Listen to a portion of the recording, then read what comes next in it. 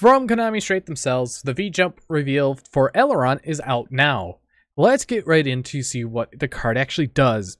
This card is always treated as a Sky Striker card. You can only use either effect of 1 or 3 per turn. 1.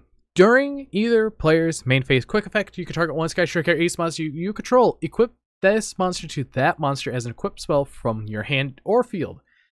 Increase the attack of the equipped Sky Striker Ace monster by 400, and if this card you control is destroyed, you could send one Sky Striker spell card from your deck to the graveyard.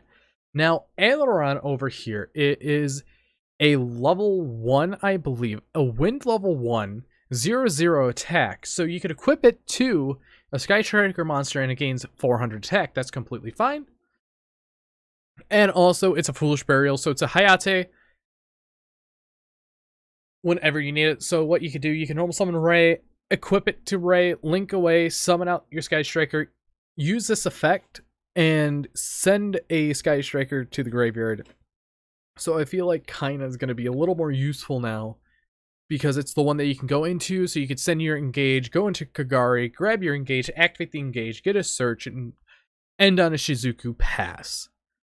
So this card overall is actually very good. I like the card. It does what it needs to do for the deck. But anyways, I've been Bolt Spider. Tell me what you guys think about this card. But anyways, see you guys in the next video.